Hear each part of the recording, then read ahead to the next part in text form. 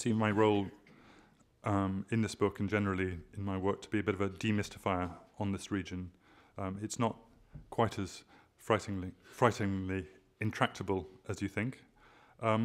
One misconception I think is important is the one of ancient hatreds. I certainly, you certainly hear this a lot, but I do believe these conflicts are political conflicts. They're driven not by ethnicity or religion.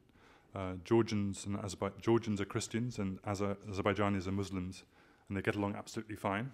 So the fact that Armenians, who are also Christians, fight with Azerbaijanis is not, I think, an indication that this is a religious conflict.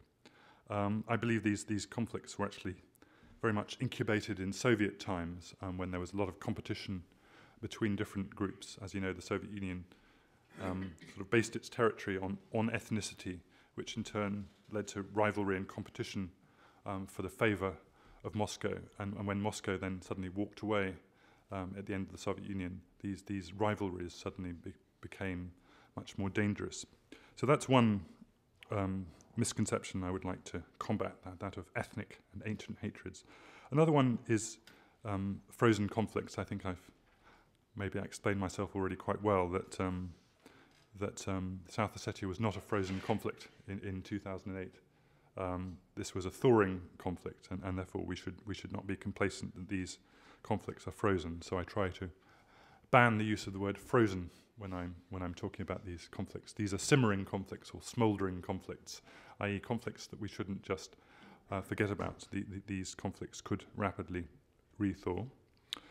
Another misconception and cliche that I'd like to combat is the so-called great game. I don't know where this came from, but suddenly, somewhere in the mid to late 90s, suddenly people started pulling out copies of 19th century British magazines and saying, Britain and Russia fought for the resources of Central Asia in the 19th century. This was the great game. Now we have a new great game in which the spoils are the countries of the Caucasus and Central Asia.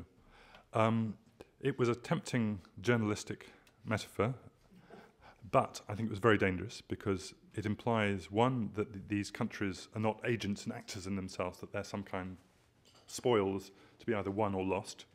It kind of takes away any agency from these countries. And secondly, it casts Russia as the villain.